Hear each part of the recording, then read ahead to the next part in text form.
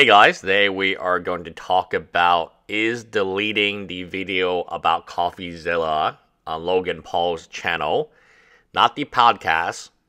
The podcast may be deleted at a later time, but Logan Paul obviously spent a lot of time making the CoffeeZilla video. It was about 7 minutes, maybe a little less than 8 minutes. He dressed up as CoffeeZilla.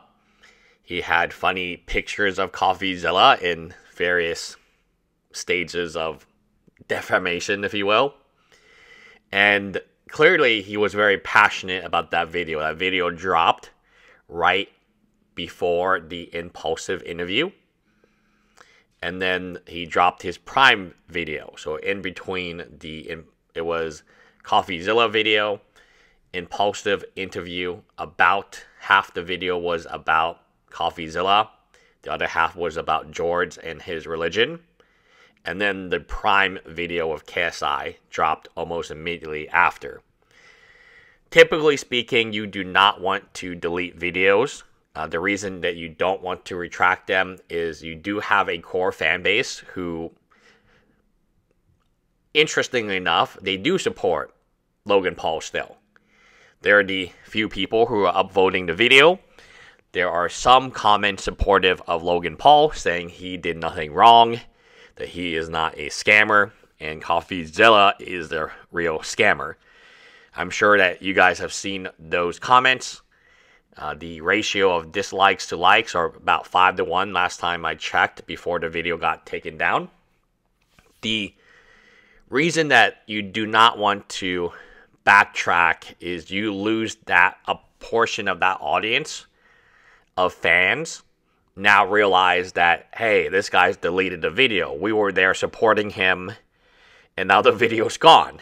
So it is, in their mind, kind of a discrepancy, right? So if Logan Paul was innocent, why did he delete the video? And even so there are two groups. One group is going to be on CoffeeZilla's side against Logan Paul. The other group will be for Logan Paul's side against CoffeeZilla. And on the Twitter, you could see a lot of people were definitely on Logan Paul's side. They were sucking up, in my opinion, sucking up to Logan Paul, saying, oh man, Logan Paul, you're so great, and CoffeeZilla is this menace. Well, you lose that audience. The audience that was going to fight for you, they have now essentially got their video deleted on your channel by a decision by Logan Paul. There is speculation, again, I will just say that there is speculation that Logan Paul had not contacted an attorney before making that video.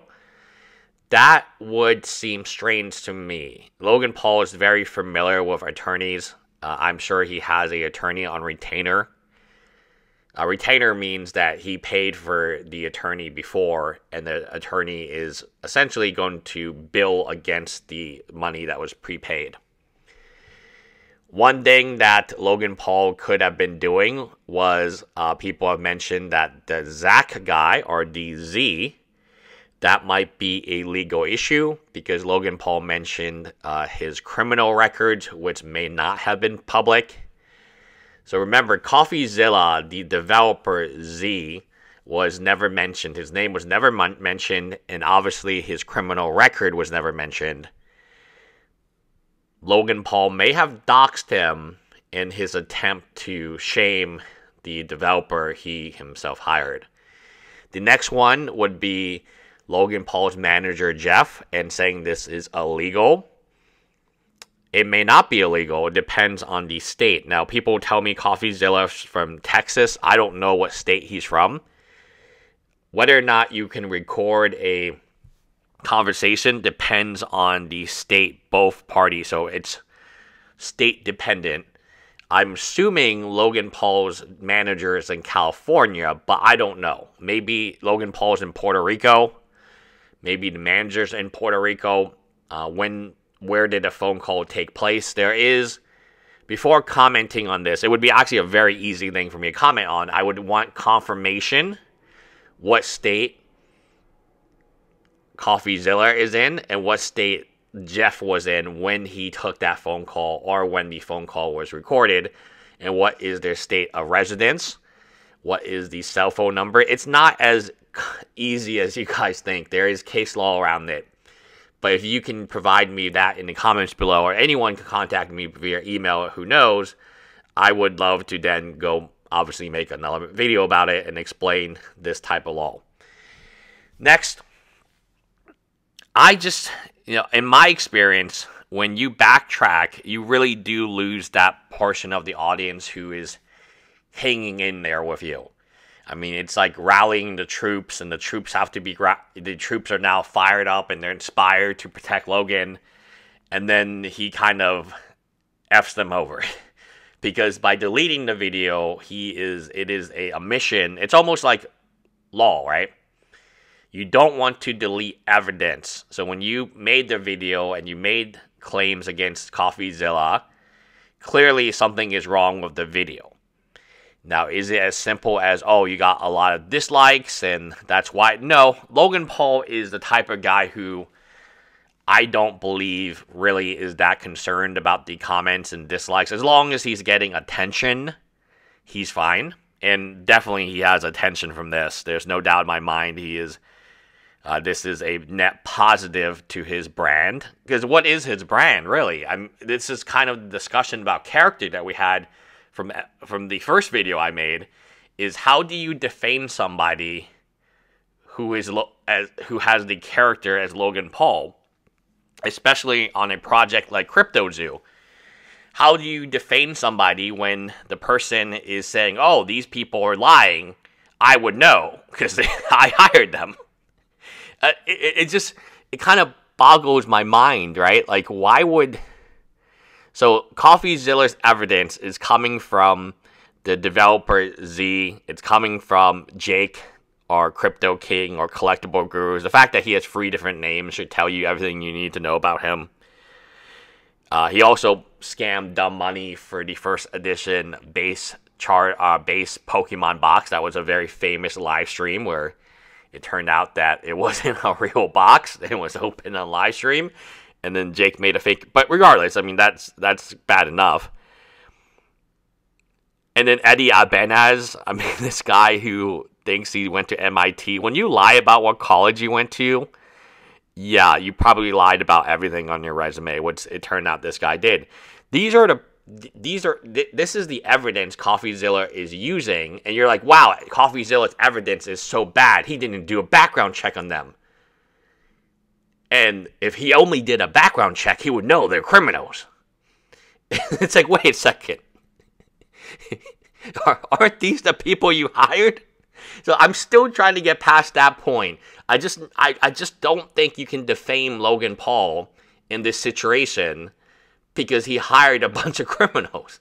It's like, how else could you portray it? Oh, okay, so the best case scenario in Logan Paul is he did not know.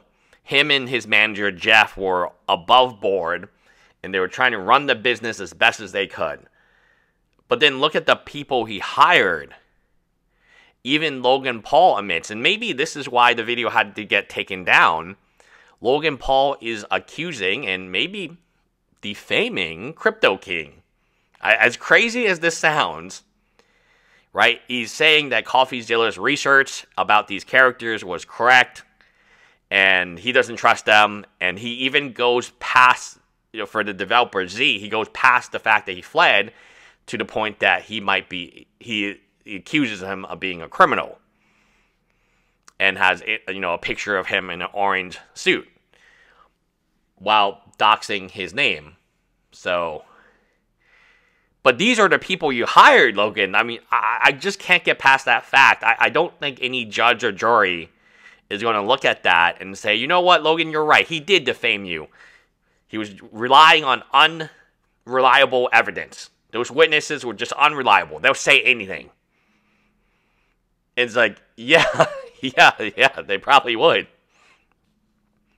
So, in conclusion, when you delete and when you backtrack, you definitely show weakness.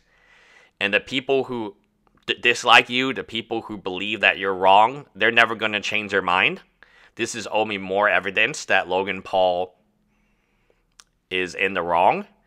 But your own fans, your hardcore fans, the ones that are in the comment sections, in these very comment sections, if you will, fighting and saying, hey, Logan Paul is legit and he didn't scam anyone, he didn't take any money.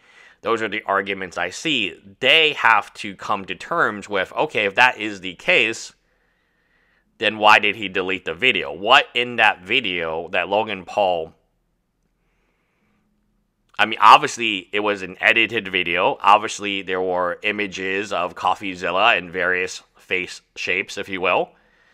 That took some time. And it was a very passionate video, which then he talked about in he followed it up in a podcast, almost like a double attack, right? Let's make the attack video, and then let's make the podcast.